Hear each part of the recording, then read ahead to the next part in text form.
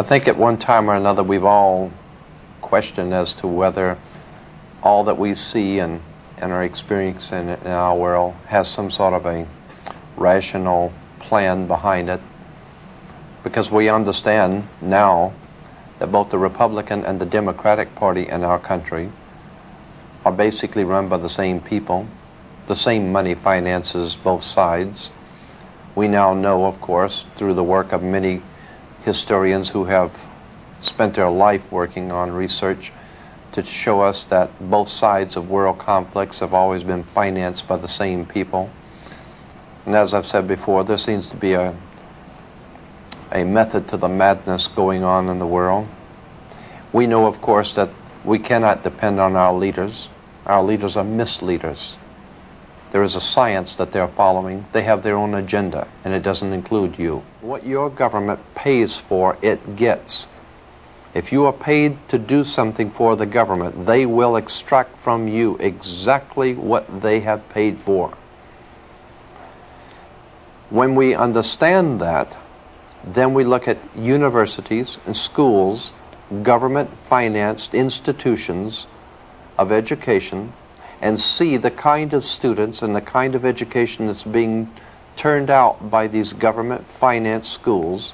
Logic will tell you that if what is being turned out in those schools was not in accord with what the state and the federal government wanted, then it would change it.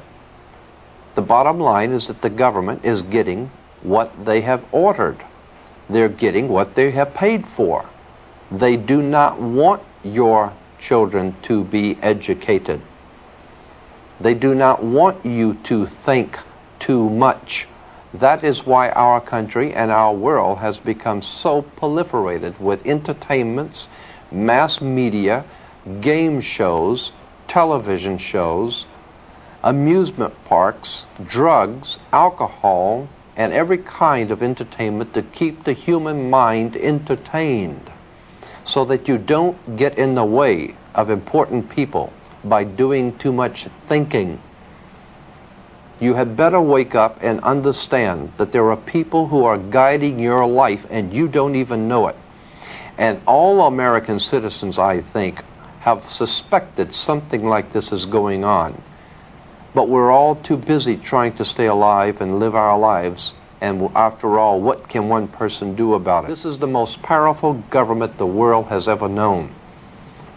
They had the ability to get a hold on Adolf Hitler 50 years ago.